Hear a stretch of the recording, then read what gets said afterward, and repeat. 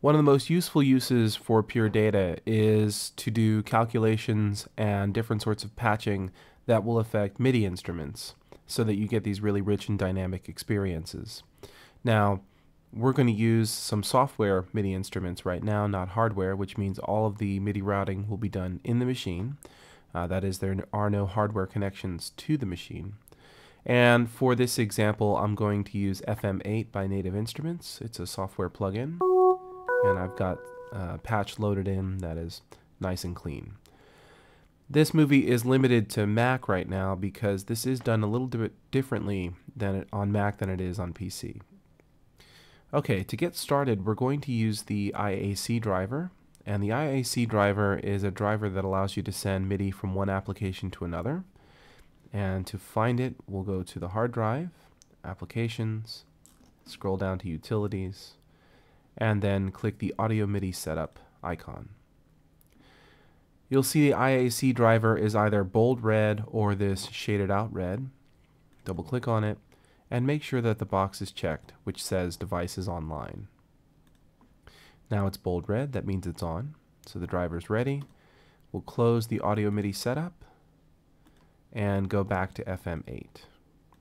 Now we need to set FM8 to receive MIDI notes. So we'll go to File, Audio MIDI Settings. This is different than the Audio MIDI settings we were just in. And under MIDI, we see Apple Computer Incorporated IAC Driver Bus 1 on. It might say off. If in case you actually have FM8 and can do this, you just click the box at the right. Choose OK. Now what's really important is that all of this external MIDI setup has to be done before you launch PD. So now let's launch PD from the dock. Okay, and then create a new canvas. That's actually really important because you can't edit the MIDI settings until a new canvas is created. Now under the PD extended menu, choose Preferences, MIDI Settings, and here we see Input Device, Output Device. So we're going to send out from PD in the next few movies, so we'll click on the None button, and there you see IAC Driver. And click OK. So I'll describe the basic connectivity here is it's going MIDI information out from PD through the IAC driver into FM8.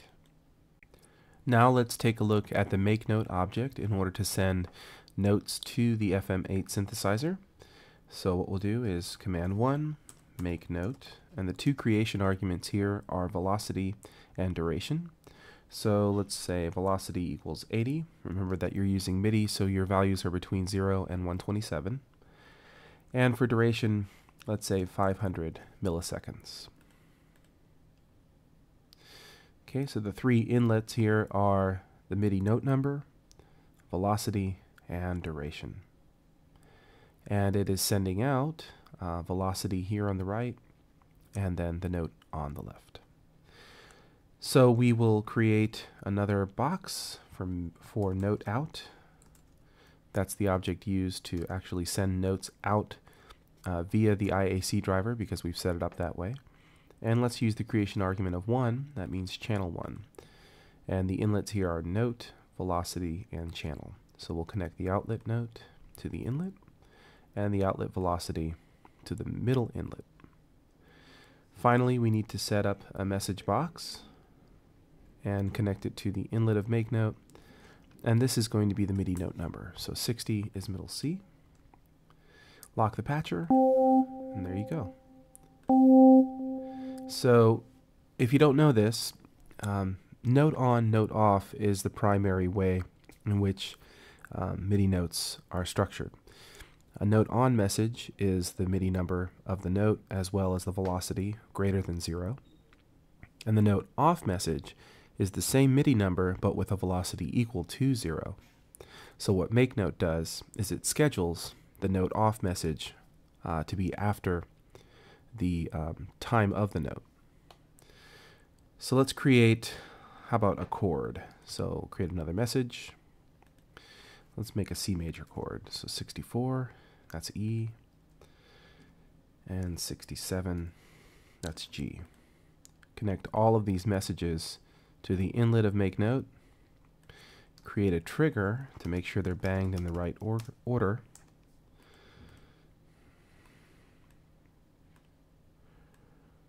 And then we'll just use a bang at the top. Lock the patcher, and there you go. Now you might be asking yourself, well, why couldn't you do this?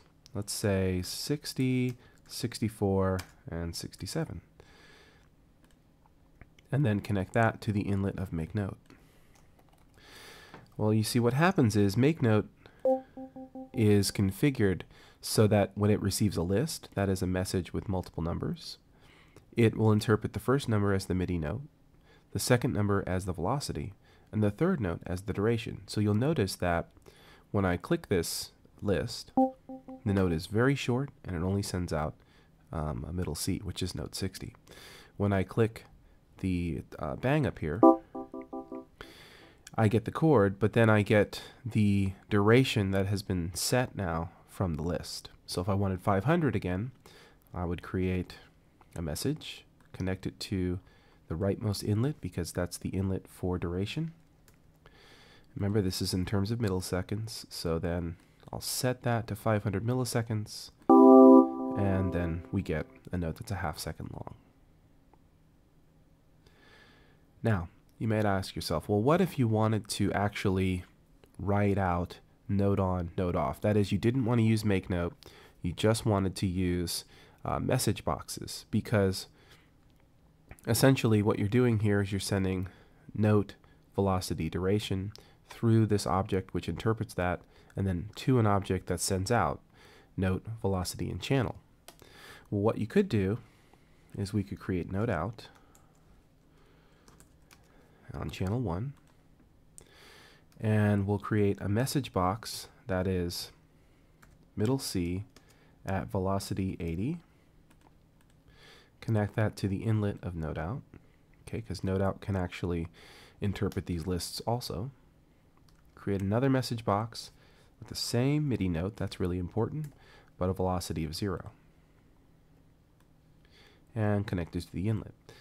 So now when I click the 60, 80 message box, it'll continually be on. Then I have to send 60, 0 because I have to send a note on, if you will, of 0 with a velocity in order to shut the note off. That can be really helpful if you're using some sort of physical switch and you want to say, okay, as long as the switch is down, I'm holding the switch down, the note should be on. Then when I release the switch, the note should be off. See, with Makenote, we send a note and the note off is automatically scheduled. With this method on the right, we're actually scheduling, or we're not scheduling rather, the note off. Instead we're saying keep the note on until something tells you to turn it off.